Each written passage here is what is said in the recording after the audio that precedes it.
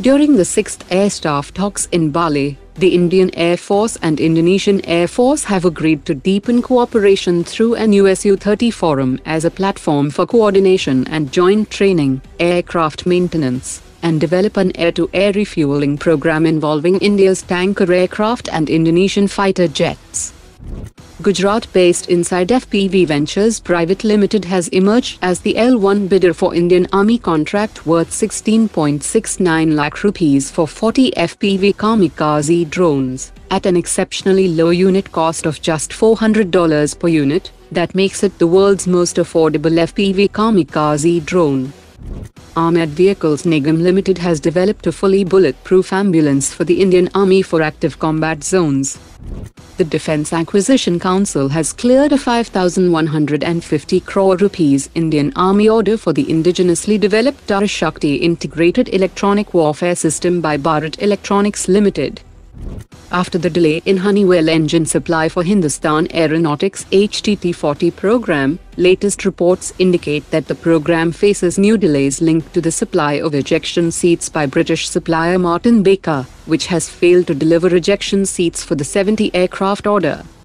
The DRDO has started development of a naval variant of the indigenous project Kusha long-range air defense system that will feature advanced tracking radars, high-energy interceptors, and rapid response command systems, capable of neutralizing sea-skimming missiles as well as high-velocity anti-ship ballistic missiles like China's DF-21D and DF-26B.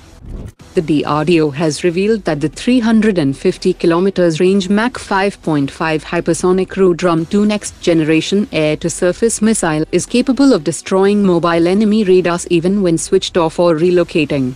The RudraM-II features a dual seeker system, a passive radar seeker for active emissions and an imaging infrared seeker to track the heat signatures of transport vehicles carrying the radar units. After the Su-30, Israel has offered its 250 km range 6th generation Sky Sting beyond visual range air-to-air missile for integration on Tejas MK1A fighter jet.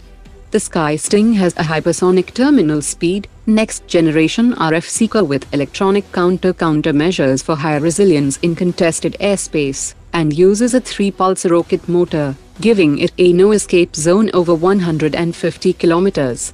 Evaluations are expected by mid-2026, with potential make-in-India co-production of an initial 200 to 300 units. According to latest media reports, the Defence Acquisition Council will clear the proposal to procure Rafale F4 fighter jets for the Indian Air Force this October, paving the way for a government-to-government agreement for 90 Rafale F4 fighter jets in early 2026. Deliveries of the initial batch will come directly from France starting in 2028, followed by gradual local manufacturing and assembly of the remaining units in India. Officials expect around 15% cost savings through G2G terms, and up to 30% offsets to flow into Indian manufacturing. Adani Defence and Aerospace has partnered with Hyderabad-based MTA Technologies to bid for the 15,000 crore rupees prototype development contract of India's AMCA 5th generation stealth fighter jet. The consortium aims to lead airframe integration and rapid prototyping, combining Adani's large-scale capability with MTAR's precision engineering expertise.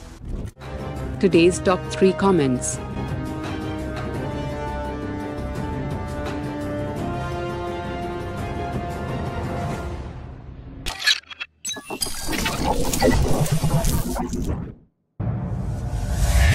Omar dropped it.